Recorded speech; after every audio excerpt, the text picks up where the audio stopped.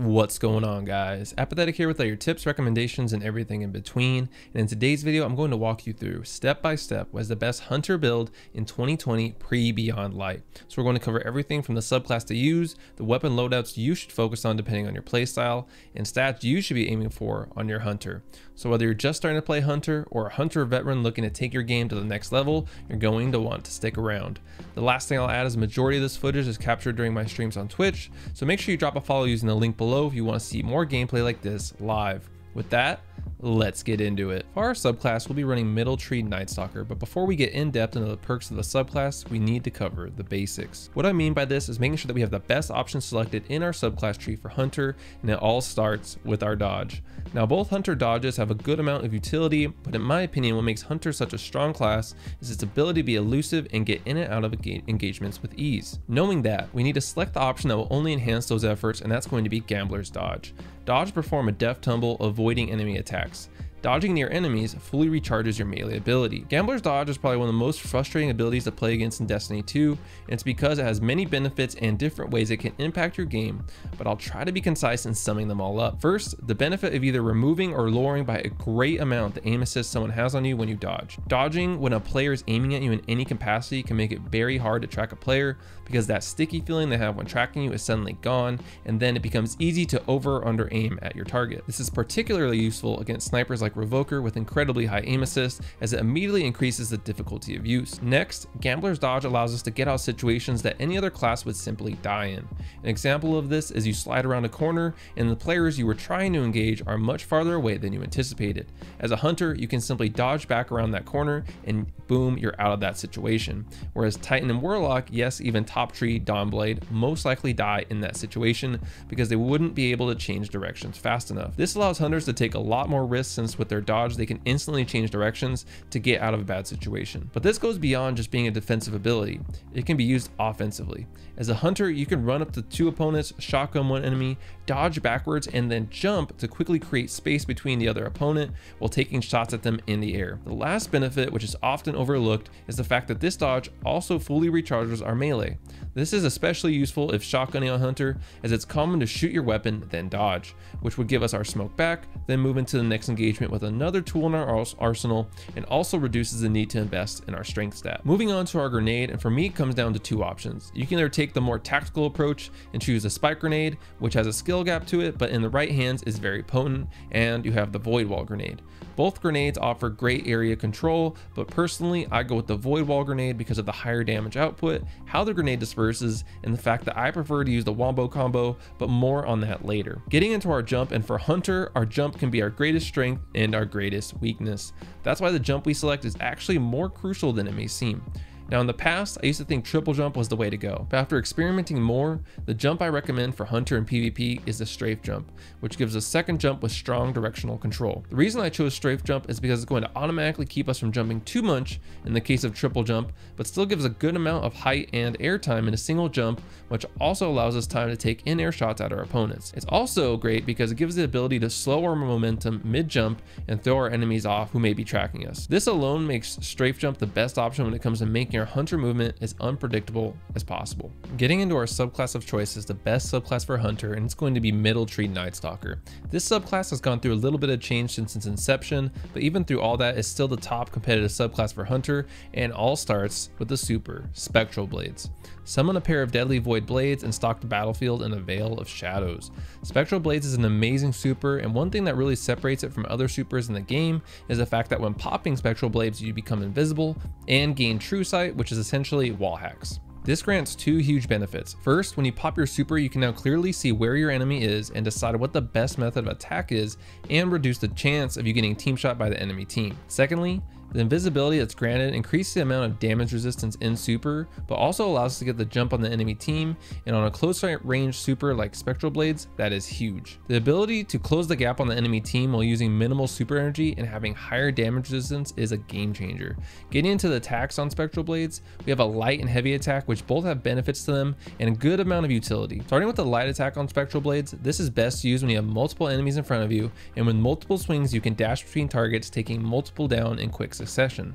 Another way the light attack can be used is kind of like sword skating. You could do a quick jump then immediately swipe to give yourself a nice boost. This can be used to run away in a scenario where our health is low, or be used to chase down opponents trying to get away from you. I'll add that this ability to skate in Spectral Blades makes it one of the hardest supers to escape from, even on your fastest subclasses like Top Tree Dawn. Now the heavy attack is probably one of the most powerful super attacks in Destiny 2. For one, it has a huge hitbox and in some cases can kill 2 enemies at a time if they are close enough, but where it really comes in handy is against supers. The huge hitbox makes landing the heavy attack super easy, and it does a ton of damage in one fell swoop, and there are only a couple of supers that can either create the base or reflect the damage needed to win. Spectral Blades is a very balanced all-around super that's great for tracking down enemies, winning super duels, and having a ton of information heading into a fight. Next up in our subclass tree we have Corrosive Smoke. Throw a smoke bomb from a distance with this melee ability. The smoke bomb slows enemies and damages them over time. The smoke ability has to be one of my favorite things about this subclass, and that's because of its many uses. Starting with the obvious, which I alluded to earlier, and that's the wombo combo. What this is when you throw your smoke and immediately throw your grenade right after. The smoke slows your enemy's movements, which causes them to be slow or get stuck completely in your grenade, doing a ton of damage and usually killing them. Now the smoke alone is great at locking down different points of the map, but when you combine that with a grenade, it now becomes an even more lethal combination that can be used in multiple scenarios. Especially in modes like Trials when you have a body down, you're able to bait the res, then as the enemy gets closer, you can blast them with the wombo combo, in most cases killing them. Beyond the wombo combo though, the use cases I mentioned still work with only the smoke, but it becomes much more of a primer effect. What I mean by that is you can use the smoke to prime your opponents to be attacked. I specifically find it very useful when I'm weak and an enemy is pushing me. I'll throw smoke, doing some damage, obscuring their vision and slowing them down, allowing me enough time to get a little health back, then get the jump on them in their weakened state. Corrosive Smoke reminds me in a sense of a pulse grenade but with less damage. It can be used on heavy ammo, tighten barricades to block off corridors.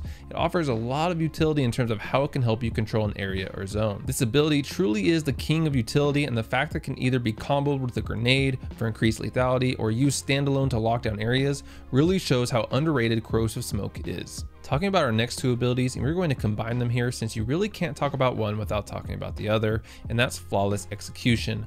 While crouch, precision kills grant invisibility, true sight or wall hacks, and increased melee range and shattering strike. After performing a Flawless Execution, your melee attack weakens enemies. Starting with Flawless Execution, this ability's main benefit is the temporary wall hacks you get for 3 seconds, which I'll admit is not a very long time, but is more than enough time to gather some additional information on the whereabouts of your enemies around you and prepare your next move. The fact that you also gain invisibility is nice, since if you head to a fight immediately after, it can cause you to get the jump on your enemies since you won't be on their radar. I found Flawless Execution to be especially beneficial for those that like to crouch randomly while they are strafing in gunfights, since you will be more likely to proc the ability. As for Shattering Strike, guys, I'll be honest, I don't really ever notice this ability. It requires too many things to line up perfectly in order for it to be used frequently, and it's the only real downside of this subclass. But honestly, we're not choosing Middle Tree Night Stalker for Flawless Execution or Shattering Strike. We are choosing it for the super and the amazing zone control offers from the smoke ability. Those 2 abilities alone are so strong and potent that it's not the end of the world if we have 2 just okay abilities in this subclass tree. Moving on to weapon loadouts that pair best with this subclass, I'm going to separate this into 2 parts. One part for my friends on PC and one part for my friends on console. For my friends on PC, the hand cannon snipe combo is extremely potent on Hunter, since with the dodge, this can allow you to escape situations easily and be very elusive. Not to mention the ability to jump into the air to support your teammates with your hand cannon. I'll also add you're going to want Icarus mod on any weapon you use on Hunter to make sure our in-air accuracy is as strong as possible. In terms of weapons, I recommend any 150 RPM hand cannon and snipers like Beloved, Revoker, and Eye of Soul if you're looking for an option that will last you in in-game activities.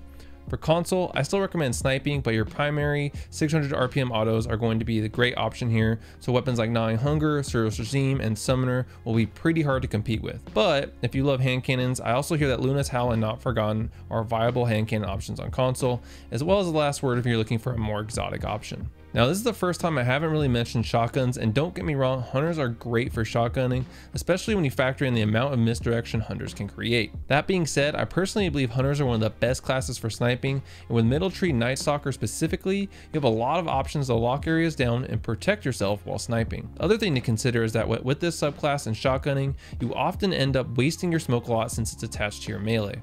So if you go for the shotgun melee and the shotty one hits your enemy, you can end up wasting your smoke, which is not ideal. But as always, choose the loadout you play best with, and with Hunter, the nice thing is basically any loadout is viable because of the overall movement capabilities. Next up, we have armor and stats for Hunter, and our focus is going to be slightly different compared to other classes. And I'll also mention I'm still grinding for decent stat armor, so don't judge me. In terms of overall armor we're looking for, a good rule of thumb is making sure we're looking for armor that is rolling 60 or higher. This allows us to focus on the stats we are chasing while getting our other stats as high as possible, ensuring all our cooldowns can be as low as possible. In terms of stats you should focus on for Hunter, it's going to be recovery and mobility with intellect as a close third. Getting tier 10 recovery is a first on the list and allows us to recover as quickly as possible from our engagements and minimize the amount of downtime or time we need to take to recover from fights. It can also be the difference between us winning and losing a fight, since we can get our health back quicker than our enemy. That gives us the upper hand. Next up is mobility, which is going to decrease the cooldown of our dodge, which is incredibly valuable in how it impacts our survivability. With tier 10 mobility on Hunter, this allows us to have our dodge every 10 seconds, which is just crazy. This basically ensures that anytime we enter an engagement, we are going to have our dodge. The other thing that's awesome is we don't need perfectly rolled armor to influence the mobility stats. As demonstrated by Drewski in his video on hidden mobility buffs for hunters, which I'll link below, there are mods, exotic armor, and weapons that all give visible and invisible boost to mobility, which makes creating a perfect build even easier. Not to mention mods like powerful friends for your class item, which basically give a free 2 tiers of mobility. But again, if you're looking for a more technical breakdown of these invisible buffs, make sure to check out Drewski's video, again linked down below. From there, once we've gotten tier 10 recovery and as close to tier 10 mobility as possible, the rest we want to try to focus into intellect. This allows us to shorten how long it takes for us to get spectral blades, and being the first team to get your super can give you a lot of power in terms of how we influence the flow of a match. In terms of other mods we should be running, you want to make sure you're running your enhanced blank for whatever weapon you are using. So if you're sniping, ensuring you're using enhanced sniper targeting, enhanced unflinching sniper, sniper scavenger, etc. All this will help make sure your armor is optimized for the weapon loadout you are running.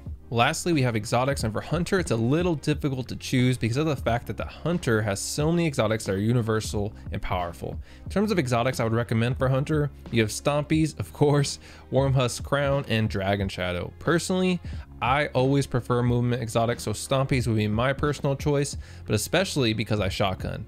Having increased sprint speed and slide distance ensures I'm always going to be one of the first to a point on the map, and improves my ability to win shotgun duels because of the improved slide. Overall, Stompies really gives me a nice combination of being able to escape fights or close gaps on opponents very quickly. That being said, Wormhusk is also crazy powerful in modes like Survival and Trials of Osiris, where staying alive is of the utmost importance, and for slowing down the damage a good thorn shot can do. Dragon Shadow has been getting a lot more attention lately, and especially for sniper mains, I could see this exotic being the go-to choice since it allows you to reload all your weapons and gives you a huge invisible boost to your mobility when you dodge. Ultimately, just like your weapon loadout, use the exotic you feel best matches your style of play and allows you to slay out on Hunter. And if you're looking to also perfect your loadouts on Warlock and Titan, make sure you check out the 2 videos here to make sure you can get your character dialed in and take your gameplay to the next level. As always, if you enjoyed, make sure you like, share, and subscribe, as it's a free way to support me, and I will catch you guys in the next one.